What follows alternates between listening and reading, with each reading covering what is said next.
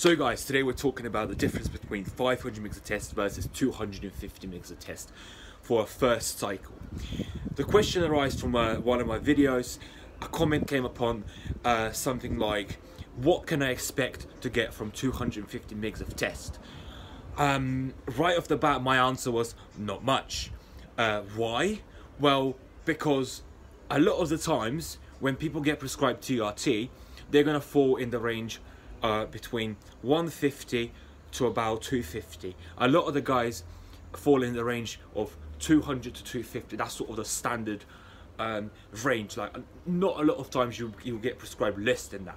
Meaning that if you're getting prescribed 200 to 250 mgs a test, being replacement dosage, you're essentially replacing what you've already got.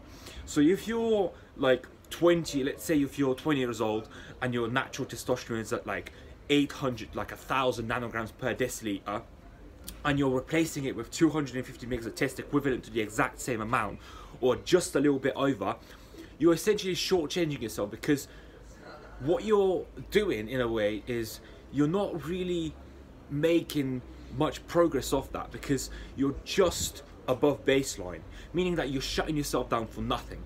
So if you're going to do 250 mgs, you may as well not do it, because for the benefit that you're gonna get, it's not a lot. So what's gonna happen is you're just replacing what you've already got. Again, like anything in life, it's very much person dependent. What I mean by that is that it's individual based and what your circumstances are. So it turns out that the individual in the comment section was actually 20 years old, and his test was in the 300 nanograms per deciliter levels. He said, I'm not really interested in making muscle gains, I just want to feel normal. In which I responded, in that case, if you just want to feel normal, then yes, by all means, you're going to feel hell of a lot better on 250 mgs a test.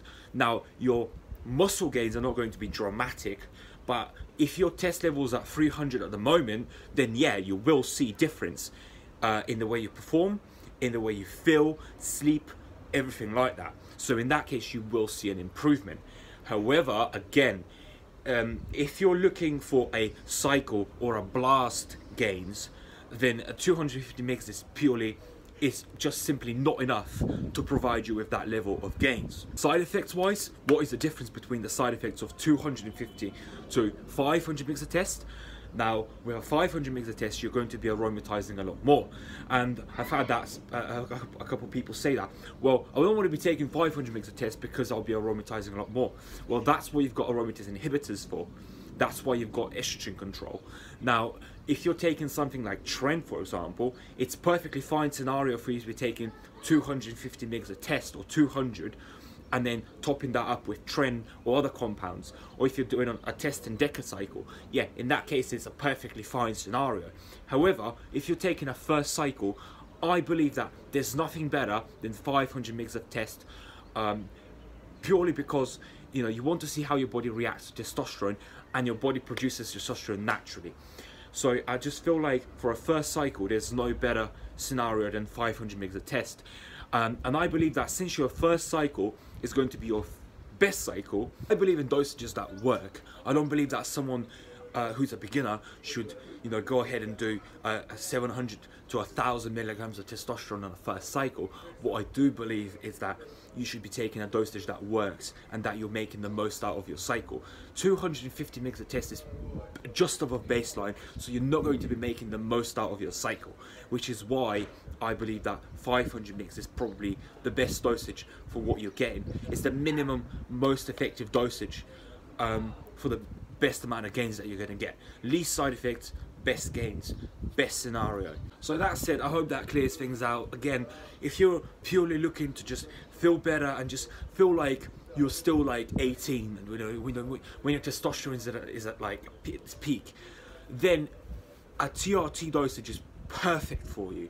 However, if you're one of those guys that is looking for a cycle and is thinking that, instead of taking 500 milligrams of testosterone, because let's say you can't afford it, or you're thinking that you're going to get less side effects, you're purely shutting yourself down in vain. You're shutting yourself down for nothing. And you know, there's no point. Or people that start with 250 milligrams, they say, well, I'm going to start my first cycle with 250 milligrams. I'm going to run that for 5 weeks, and then I'm going to up it to like 300 and 400 and 500 to finish off, and then taper down. There's no point to do that. Start with 500, let it build up, and then do your cycle at that dosage, and then come down, come off, no taper. You don't need to taper.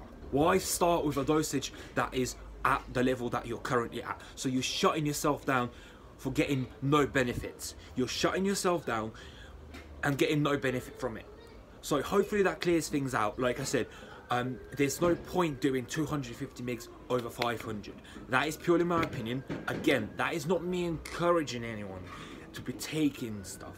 I am just giving you my experience and my opinion on the matter, because I get a lot of people that message me with that question. So hope that answers the question, and I'll talk to you next time.